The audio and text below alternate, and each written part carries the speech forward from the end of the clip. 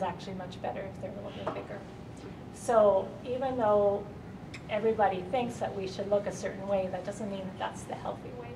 So we want to make sure that kids grow from the time that they're really young, and then we set them up for a better adult life. I've noticed everybody here has got their lips closed, breathing through their nose. Awesome! See, I'm already starting my detective work. Okay, so without ado, we'll start and kind of make this a bit fun, okay? We'll go a bit quicker, and we're going to do some things together, okay? Okay, so that's our designations there. Okay, who are we? We can be myofunctional therapists or orofacial myologists are dentists, hygienists, medical doctors, physical therapists, orthodontists. More and more orthodontists are getting on board with this. They are looking at the growth, they're changing. So I work with very airway focused orthodontists. They do not want to extract molars, they do not want to extract teeth at all possible. They want to grow in the right way, and they're going to start treatment at age as early as age like 3 or 4 with myomunchies or some other types of devices, which I'll go over a little bit later, okay? They're going to start doing these things that we talked about earlier, okay? What we do.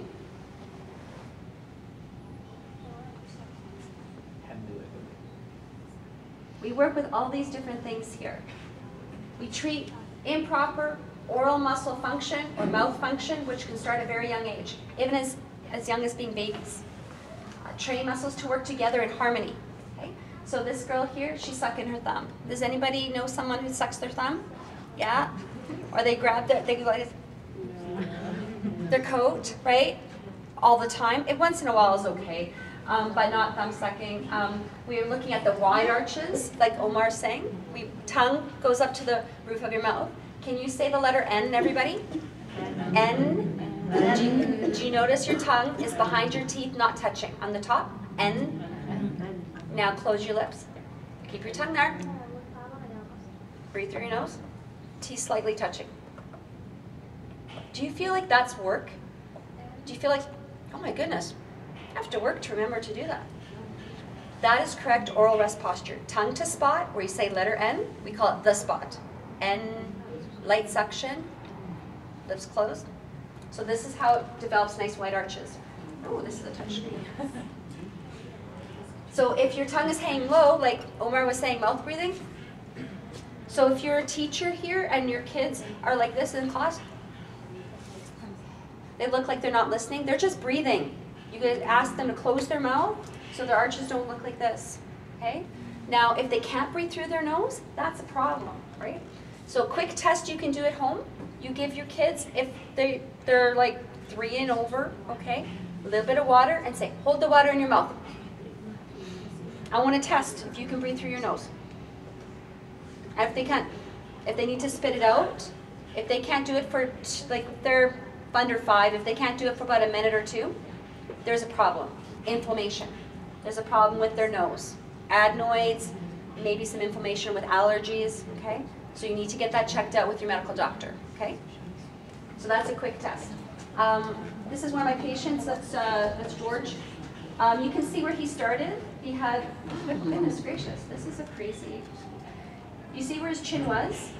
And then the overlay here, that's where his chin is now. So we grew him in the right way, okay? His auntie's our dentist that I work with. This is a tongue tie. Sometimes tongues are too short. Now some people say, oh, I don't have a tongue tie. I can lick an ice cream. Nah, we do elevation. Okay? So when we had her tongue tie released, I prep her for tongue tie release, give her exercises, then an oral surgeon does that. So I work with ENTs, oral surgeons, and orthodontists, medical doctors, many different people. I write letters, show them what we're doing. And this is her after, okay? Now, why do we want this tongue tie released? So she can get her tongue in the roof of her mouth, like Evelyn's husband, right? Because if she's tethered, it's like tying your shoelaces together, run a marathon. Can you get there?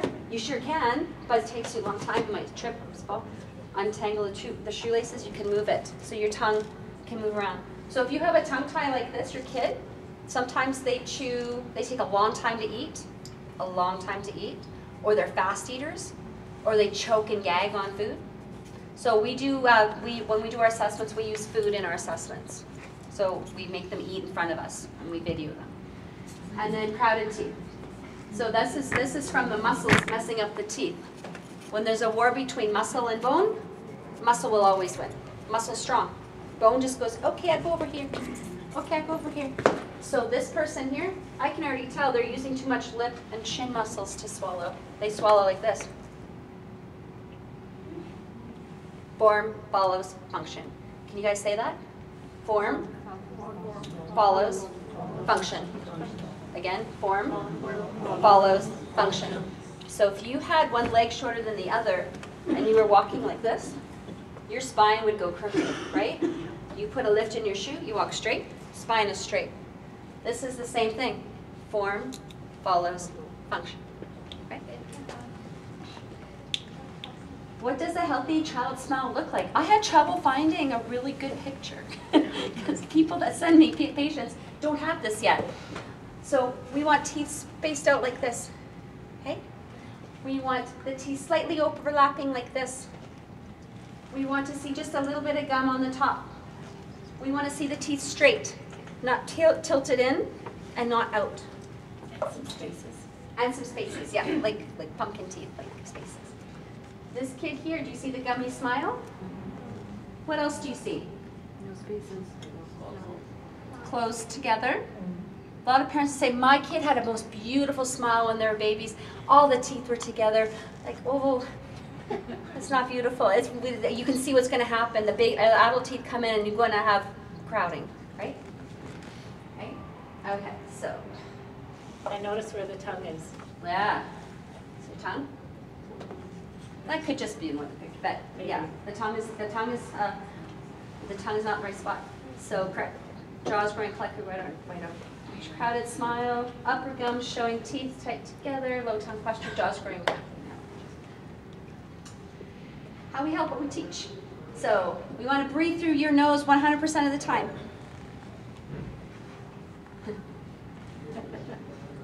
Train the tongue to rest on the roof of your mouth. Say the letter N. N. Swallow correctly. Don't move the face. Can everybody get a little spit in your mouth right now? Bring tongue to spot. Say N. Bite together. Now try to smile. Try to swallow with a smile. Was it hard? Yeah? Yeah? So you try to swallow with moving no face muscles. Quiet face swallows. Form follows function. Busy on the inside with the tongue, quiet on the outside. Yeah. The teacher just see you. All right, so Evelyn has a diagram here. So we're going to look at the tongue posture. So swallowing correctly to don't move the face. She's going to show you what the tongue should sit in the mouth model. So on here, you can, when you say the letter N, you can feel a little bump right behind those front two teeth. So we want to put the tip of our tongue on that little bump, and then we want to just gently suction the tongue up to the top of our mouth. And that's where we want it to sit. Not just the tip, we want most of the tongue at the top of the mouth. And then we close our mouth. But we close our teeth not totally together. We have just a little gap between the top and the bottom teeth. And then we always close our lips. So when we have all of that going on, then the muscles in our cheeks are nice and soft. They're not stressed. And so then we can hold that position through the day. And whenever we need to swallow or spit, our tongue just does the work. It doesn't, we don't need to use all of our facial muscles to swallow. So you can see here, the tongue is up in the mouth, so it will wave backwards. So how we teach, how we help. We're going to chew hard, healthy foods and chew like you mean it. So when you take a bite of a cracker or pretzels, you had some diagrams of some hard foods? Yeah, so we've got some examples here. Oh, So pretzels are a really nice treat because there's probably a little bit of sugar in there, but they're nice and hard. You have to really kind of crunch those to eat them. Carrots are a nice treat, and most kids like them, so those are good. We've got lots of nuts that are hard that require a lot of crunching, and I know there's a lot of nut allergies, but hopefully we don't have those. And then there's apples and granola bars. Those are all nice crunchy treats that don't have a lot of sugar in them, but they really make us work for them.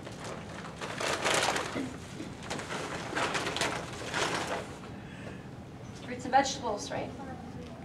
Get back to nature. And stand and sit tall. So now we've got tech neck, right?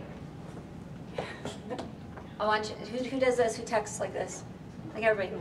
I want you to bring your phone up to your face like this, okay? Put your ear over your shoulder. Can everybody sit really tall for me? It's nice and tall. Now look, I want you to look over to your person next to you. Is their ear over their shoulder? Shoulder over their hips? Or are they like this? Winston, or when's the next draw? Okay. So when you're sitting at the table, you want to bring the food to you. You don't go to the food, okay? Bring food to you. Sit tall. That way you can breathe. Do a little experiment for me. So I want you to take a nice breath in through your nose, out through your nose. Do that a couple times. You're sitting nice and tall. Now fold over. Breathe in. Wait, is it harder? Yeah, it's harder, right? Okay. So when these kids can't breathe, you're going to see some pictures. When I take their posture pictures, they're like this. Because they find it easier to breathe like this because they're not used to being upright and tongue to spot. Okay? So it's like back to the 50s. Sit up tall. Stand up tall. Right? Back to the basics. The other thing I might see when they have trouble breathing is that they're doing this. Because when you lift your chin up, it also opens that up a little bit. Yeah. So sometimes they're not forward, but they're just Like back. So these are the faces that Omar has in the pictures, just the side profile. This is a nose breather, healthy face. Okay. So the profile, the forehead's in line with the chin. Okay. We have alert eyes, straight nose, closed mouth posture, straight chin, and ideal, what's this called, cervical posture? Neck posture is straight, okay? This is from the Breeze Institute. This is from a very well-known ENT doctor from the United States who trains a lot of my tongue-tie release providers. This is Dr. Shirzagi's slides, so give it credit to the Breeze Institute. Tired eyes for the mouth breather. The crooked nose might have a bump in their nose, okay? The open mouth posture, receding chin, forward head posture, and then really flat cheekbones. Who doesn't want good cheekbones, right? Lifts up your face. Okay. What parents can look for? This. If they're sick for a few days, this is okay, okay? Like, that's different if you're sick for just a bit. But if they're like not sick and they're doing this, when you're nursing your babies, after they're off the breast or the bottle, pinch their lips together. Teach them to close their lips, okay? If they can't, if they pop open, there's something going on with their nose. Okay? This, watching TV or coloring. Tell them to close their lips. You know what you could do? You just get a piece of paper and say, honey, put this in your mouth. So they just have to hold a piece of paper in their mouth. And if it falls out, they know they're opening their mouth, right? That's easy, right? This kid here, what you can look for is poor sleep. Their bed sheets are messy. They're all over the place. Okay, they're thrashing. They might get up to go to the bathroom in the night. Okay, night terrors. They might be mouth breathing during the day or night. Keep lips closed. Bedwetting. Anybody have kids that are bedwetters or know of kids that are bedwetting? That's a sleep disordered breathing problem or tongue tie. Okay. You'll see I don't have it in this one. Yes I do. In this slide, I'll show you one of my patients who was a bedwetter at age 10. He never wanted to go to sleepovers, and this is before COVID, because he'd wet the bed. But when we got his tongue released, he stopped wetting the bed, almost immediately. Because it falls back into his throat, and it keeps him asleep, and he can't wake himself up to go to the bathroom. Fast or slow eating, choking and gagging on food or drink. Tired during the day, moody, and they're just nasty to you, okay? Or they're hyper. When kids are tired, they get hyper, right? Really, they don't want to listen sometimes. So Evelyn's got some diagrams here. So what can you do? You want to look for sippy cups that have straws, okay? thing like this. The sippy cups that don't have the straws, that have the really big mouthpiece, they tend to keep their lips, tend to keep their tongues down. But it opens their mouth really wide to do it. When they have to drink through a straw, they're using all those muscles. They're closing everything up. And not enough to cause any lack of growth, it's just training those muscles. So it's better than the one that has the really big, yeah, straws are better. Even better than that. So this is only to use when when you need something spill proof. But if they're at home at the table, just a cup. Yeah. Because teaching them how to swallow properly with just a cup is even better than a straw. I know parents don't want big mess, so these are okay with the little bladder in the middle, because it just gives a little bit of liquid, but they train them to swallow properly. Soothers. Get rid of these. Don't even start if you don't have to. If you have a preemie baby and the NICU needs you to do that, that's a suckling reflex that needs to be developed. Follow their advice, okay? By age 2, you need to get rid of this, okay? Okay, because it's teaching low tongue posture. It's in here. And it's pushing the tongue down. You're not getting your tongue to the palate, okay? There are different things you can do. There's chulery. So if you've got a kid that puts everything in their mouth, right? They want something in their mouth. There's something you can buy called chulery on Amazon. It's medical grade silicone. It's on a necklace that can detach. And you can buy unicorns, Lego, all different shapes, and they can chew on it. Like a teether. Like a teether, but for like older kids. So if you want to graduate your kids out of a soother, say, you're a big kid now, we're going to do some chulery, okay? If you do use a soother, it's recommended to use one that has the smallest little area at the front so that they're keeping their mouths more closed. By the time... This is one of them. Yeah, this is great. This is perfect. Few kids like Yeah, they can hunt. And they can suck on it. That's good for yeah, perfect. Cool. Yay, you already know. Perfect. They use it for some of the kids. Yeah, yeah, Yeah, for that's some perfect. kids, Yeah. keep chewing paper. And then get the thumb out of the mouth. We specialize in helping you your kids stop thumb sucking. You can, I have a program. You can see me for an hour. I'll give you some guidance with your kid. Sometimes the stranger's the expert, right? We're gonna go see the special lady gonna help us stop sucking our thumb because you're 6 now, okay? And we need to stop doing that. And so sometimes they listen to me, not mom and dad, okay? Right? Because I'm the stranger. But I'll give you like a little idea of what to do, and then you can take that and try it at home. If you're unsuccessful and you're like, oh, then you can hire me and I'll help you with eliminating thumb sucking. We're trained in thumb sucking removal. How old are they? You can give them training to start. Age 4. Age 4? Yeah. For thumb sucking training? But Yeah. what about if it's 2.5? Oh yeah. There's some ideas we can give you. Yeah, for sure. Yeah. There's some really easy things that, you know, we've spent a lot of coursework time to learn, and it's kind of hard to talk about it right in this lecture, but yeah, we can definitely give you some advice. And it's very effective, right? It's not just putting yucky fingernail polish on. There's different things we do, yeah. All right, so I'm going to talk about Mahela. I've had permission from her parents to show these pictures, okay? She's one of my patients. So what do you see? I drew a grid here because we look for symmetry when we look at our faces. She looks pretty okay, hey? Oh, she's got a missing tooth, but that's normal. She's pretty symmetrical. She's got dark circles under her eyes. She kind of looks tired. Narrower arch. And this is her after photo. This is after treatment about a year later. What's improved? Her eyes look brighter. I mean, it's a bit of different lighting, right? She's had some adult teeth come in. Smiles wider. This will show you a bit more. This is similar to Omar's pictures, right? So see that chin set back? Her top jaw is growing properly. It's growing the right way, but her bottom jaw is being held back by where her tongue is. If her tongue's sitting low, it holds the jaw back. It's called low tongue posture. So look, she got dark circles here, right? She's a little bit head forward, right? And then this is her after, this is her phase 1 treatment. So in orthodontics we have phase 1 and phase 2. Phase 1 is mostly expansion and growth, and phase 2 is straightening the teeth.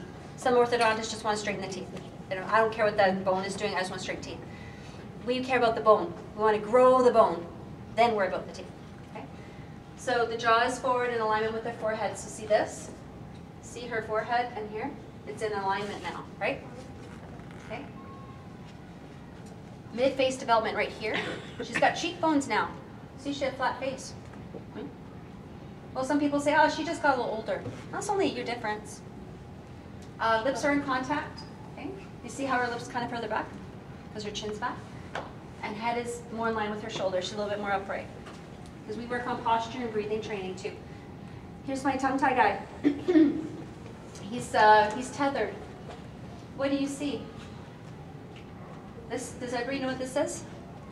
We all have one, right? It's called a lingual frenulum. It's a piece of tissue under your tongue. This is before the tongue tie release. Is a shorter lingual frenulum. Heart-shaped tongue. Do you see how right here the tongue is kind of heart-shaped over here? So if you have your kids elevate like this, or stick their tongue out and it makes a dip like that, may have a tongue tie. Okay. And then this is after he had his tongue tie release. No more bedwetting because his tongue is not falling back in his airway. It's allowing him to properly sleep. A lot of times as adults, you'll wake up and go to the bathroom, right? But in kids, when they're in a different phase of sleep and their tongue is falling back, it won't, their brain won't wake them up because their body wants to stay asleep. He's actually not having, he's having trouble breathing. His tongue is falling back in his airway because it's tethered low, right? Okay, this guy, this is Warwick. You can see I do my picture a bit differently now, but I have the crosshair. What do you see with him? Is he straight? No. And crooked? Crooked. And crooked? Cute kid though, hey? He's super cute.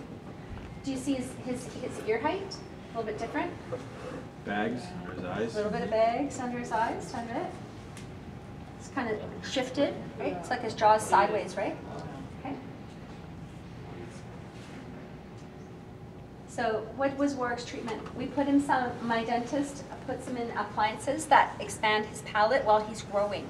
They're removable, so he can clean his teeth properly, but the kid has to want to wear them and not lose them at lunchtime because they're about $300 an appliance, okay? And he had an upper one and a lower one. So it would help expand his jaw lower, like this, and his upper jaw this way. And then I would train his tongue to sit in the roof of the mouth, swallow correctly, do all the right things to help grow forward and wide, okay? He grew his hair, I should have had his hair back.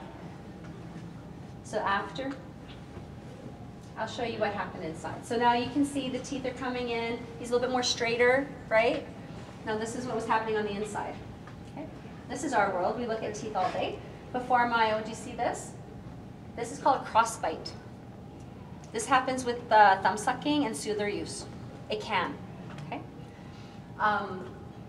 He actually had a hidden tooth up here, an extra tooth, so we had to have that surgically removed.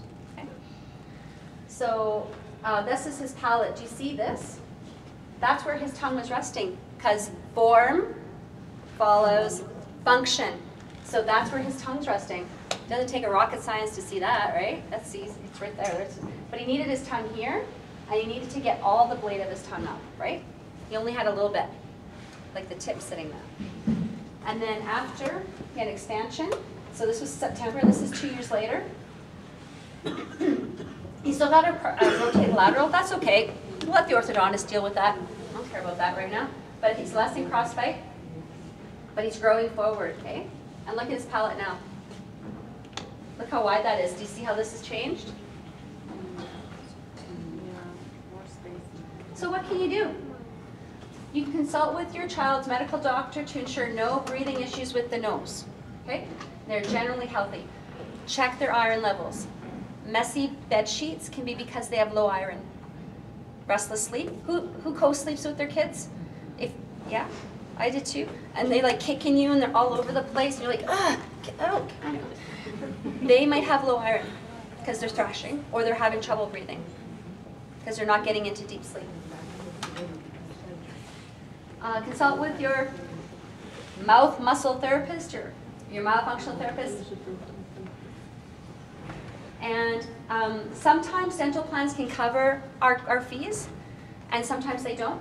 Many offices will have payment plans to help, but we can help you understand what's covered with your plans by giving you codes, and you can research that, or I can have my team research that for you, okay? But even if you don't have coverage, consider investing in myofunctional therapy. I am doing group sessions. I'm starting to do that with families. So if you got like 3 kids, 4 kids, you're like, oh my gosh, I just need everybody to know about this, I'll do group sessions.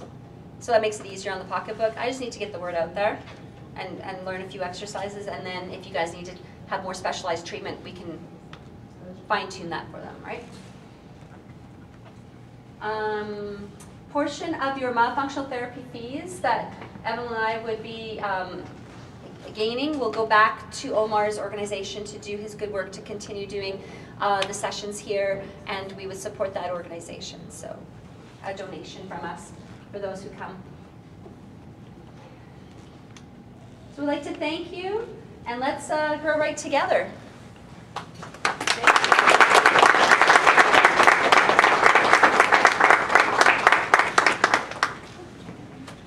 Now, do you guys have any questions, or are we going to do a draw? Yeah, we will do that. Yeah. So she'll get that. Any questions while she's getting the draw there? I have cards in the back you can grab. I have them here. We have cards and flyers. Yeah. So here, whatever. It has both of our information on it. Yeah. Yeah, so you guys can take that. So you don't have to memorize all this. A lot of it's in the flyers. And you go to my website, thejawgym.com, and there's some information on there too. You had a question? Yeah, so during the night weeks, for the sleep time, no snoring, but the night time, like sometimes it's chalk and cough, the middle of the night. Yeah. So what kind of... While wearing a CPAP? Yeah. Yeah? No sleep. Oh, just like choking and coughing? That's a problem. So what's causing that? Like, The tongue is falling back in the airway, and the airway is collapsing. So I help train muscles in the throat and the tongue to get more fit.